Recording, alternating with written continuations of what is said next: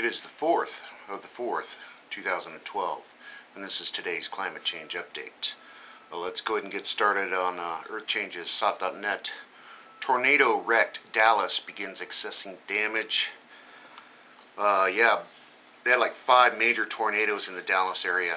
I spent yesterday pretty much watching May Kay's blog TV, following this story live. A lot of damage down in Texas, and they're assessing the damage as we speak.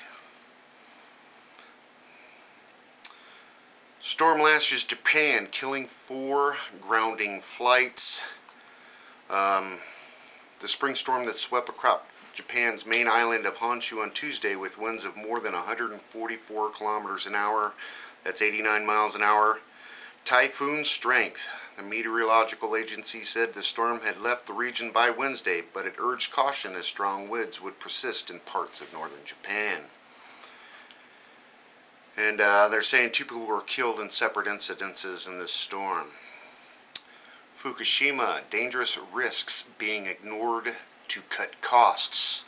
Of course, the government continues to take regressive steps in spite of torrent of criticism it has received and lessons that should have been learned since the Great East Japan earthquake and tsunami triggered a nuclear disaster.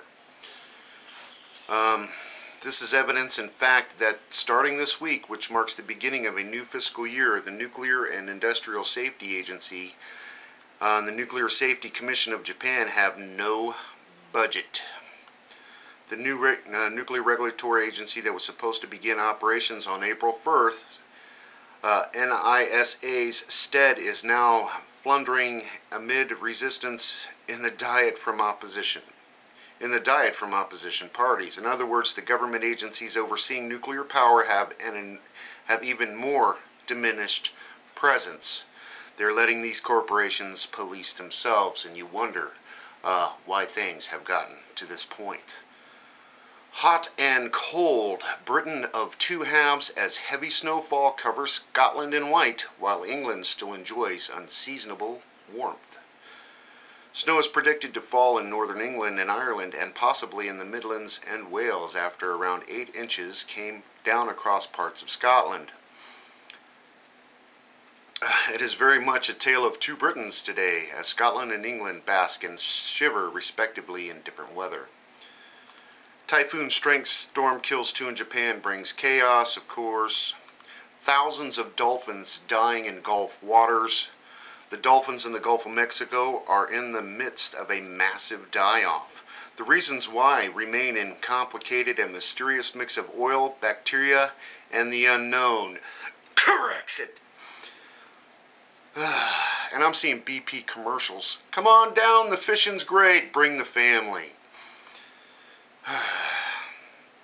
Another story on the Dallas tornadoes, where it hit the Flying J and the Schneider Park and trailer parks, or semi-trucks flying all over the place. They actually got some videos of that.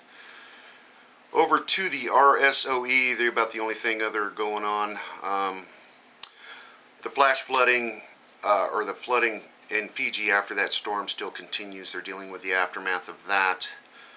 Got some flash flooding in New Zealand and Northland, the northeast region. They're having some severe weather and flash floods, that kind of thing. And that's about all new they have going on tonight. Over to the nuclear stuff. Let's just get started on ENE News. Tepco is concerned about high winds damaging reactor number 1. Risk that the cover would spill over the reactor building. It was only designed for winds of 56 miles an hour. You got to remember, this is that big tent or tarp that they've constructed around the reactor number 1 building to help keep everything regulated, supposedly, basically to keep prying eyes from seeing what's going on in there. They were afraid that this windstorm would rip it right off the building and cause more havoc down there. Kyodo, storm may have halted nitrogen injections at 3 Fukushima reactors for hours. Tepco says no fears of hydrogen explosion. And they got a video shows dark smoke from Fukushima Daiichi blowing over Japan on March 15th, 2011 after explosion at reactor number 3. And we all watched that, or it's easy to find videos of that. Caldecott, which is She's an outspoken anti-nuclear person. If spent fuel pool number 4 collapses, I'm evacuating my family from Boston. I'm going to ask you, where? There's no place to hide. Taking them to Mars? And there's a short video on that where she's actually stating that. Japan government study Fukushima radiation reached Alaska via ocean in under a month. And everybody's wondering what's happening to the seals and why they've had record snowfall and all of that going on over there. Over 100 degrees Celsius, new Tepco data shows temperature spiked at 2 gauges in reactor number 2. Similar rise patterns for both charts. JMA, a rare situation. This is like the core of a typhoon, but it is staying for a long time. This is in winds, that storm that just rolled through. 135 km/h winds recorded due west of Fukushima. And yesterday there were reports of where they had a strange circular weather pattern right over the top of Fukushima as this storm blowed over. Study Fukushima contaminated may be spreading south of Tokyo, not blocked by the Kyodo current, was wildly reported. A potential pathway for contaminated water, and these are one of the ocean currents that slip right past Japan in the Pacific Ocean, and they were saying this one current was going to take the radiation away from Japan, and the waters south of Tokyo are still safe for harvesting. And facts are proving that that's not the case at all. And former Prime Minister Kan reveals nuclear cover-up. After Fukushima, he devoted himself to nuclear activism. He now wants to abolish nuclear power in Japan. So this clown brought him in, quit, and he's coming back as your savior. Good luck. Over to the Daily News, Fukushima now. Nitrogen injected stopped at Tepco, started back up.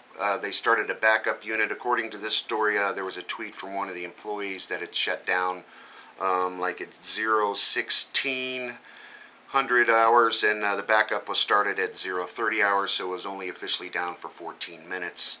They are still injecting nitrogen into these reactors because there's still fission going on, aka China syndrome. And they can't leave this nitrogen off for too long, or they're going to have some hydrogen explosions. And they don't want to have that on the mainstream news now, do they? Marine contamination reached Philippines last April. This thing is spreading way faster than they ever projected.